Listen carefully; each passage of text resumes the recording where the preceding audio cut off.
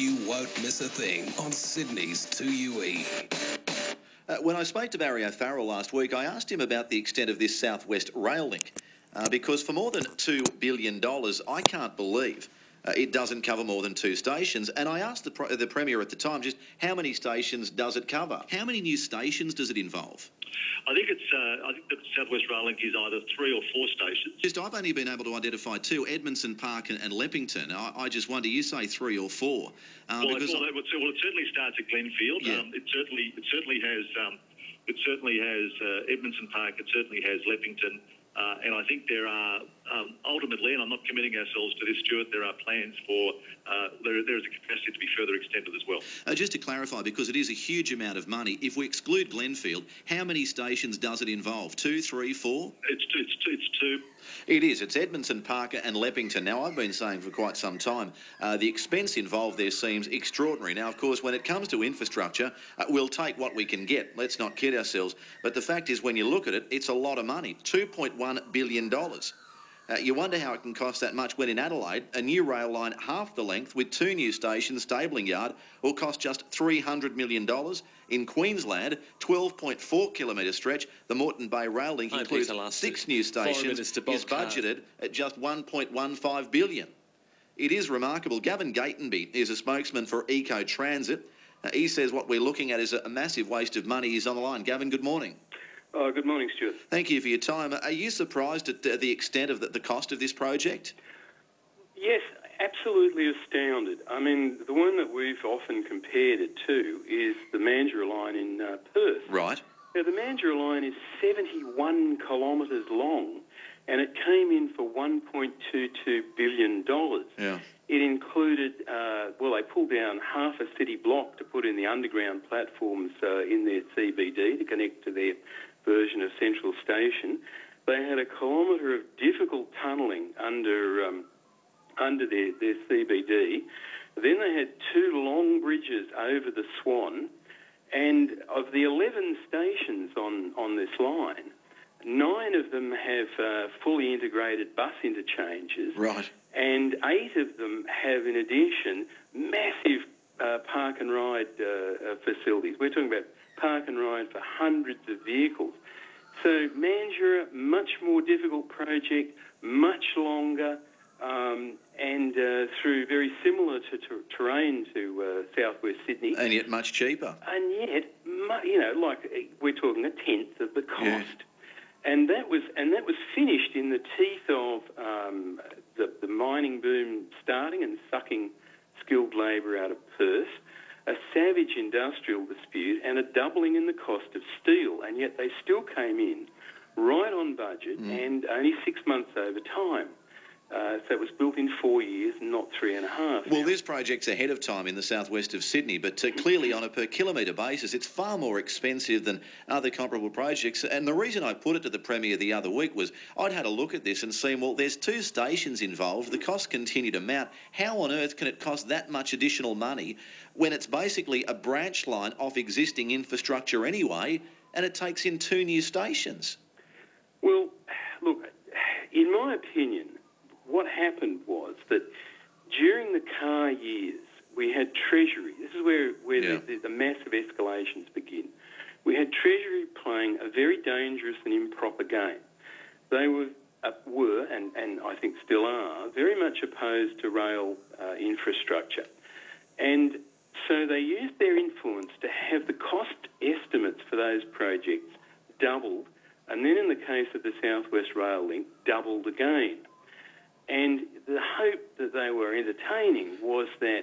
The politicians would look at it and say, hang on a second, that's too expensive, not doing that. Exactly. Yeah. The benefit-cost ratio of this thing would be completely destroyed, and the opponents within Cabinet would win the day, and they'd be able to save the money for a motorway somewhere or something. And, of course, the problem was that eventually the proponents of the rail thing did triumph.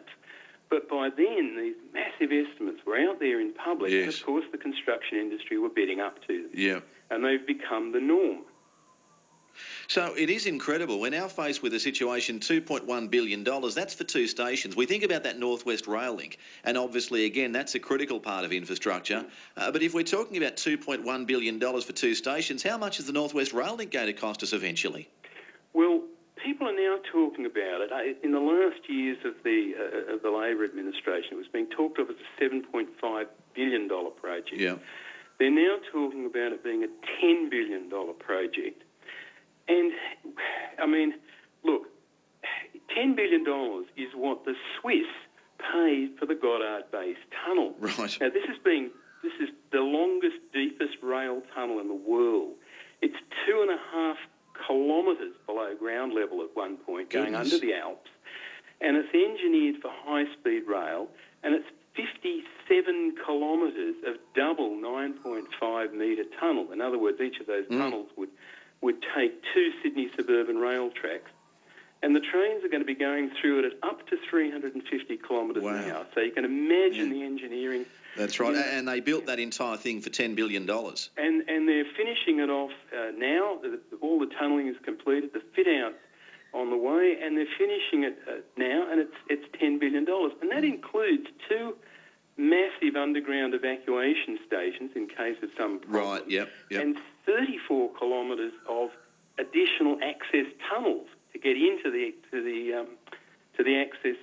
emergency access stations. So, I mean, you're talking about a truly heroic project. Yes, there. If the Swiss were building the North West Rail link, the North West Rail link, even if it were all in tunnel, if all 23 kilometres were in tunnel and only 15 is in tunnel, it would come in for less than $2.5 billion, or probably less than $2 billion. And yet here we are already. We've bidded the price up towards $10 billion. Exactly. And this has become what I call the New South Wales disease, and the danger is that, and other administrations around Australia recognise, that it will start to spread, and that these costs, which are several times international norms, will become the go in Australia. And I think it's a ridiculous situation, and I think we need a proper forensic inquiry into how this has happened and who was responsible. It certainly is a massive whack when you look at it on a per kilometre basis. Look, I appreciate your time, Gavin. Thank you. Thank you. Gavin Gatenby, a spokesman for EcoTransit. So it is extraordinary. I mean, when you consider on a per kilometre basis, far more expensive than comparable projects. And interesting what he's talking about there with that huge tunnel in Switzerland. Now, this new rail link covers Edmondson Park and Leppington. And let's face it, even in those areas, say you're at Denham Court getting towards Leppington, not a huge drive to, say, either Ingleburn, Macquarie Fields or Glenfield stations. The scheme was started under the former Labor government, and the costs just keep on blowing out. $2.1 billion now. It is a worthwhile project, and we'll take what infrastructure we can get. But at these rates, the cost of the North West Rail link, it'll outstrip the national debt.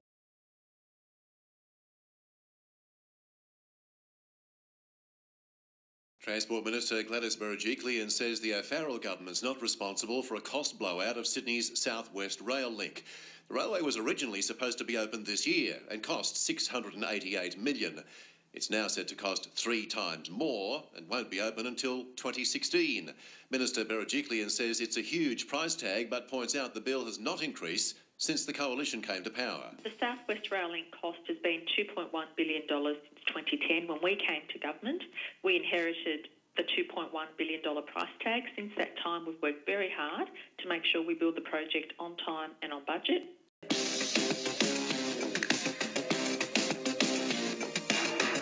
You may want to weigh in on that as well. You can give me a buzz. 13 13 32 is our number.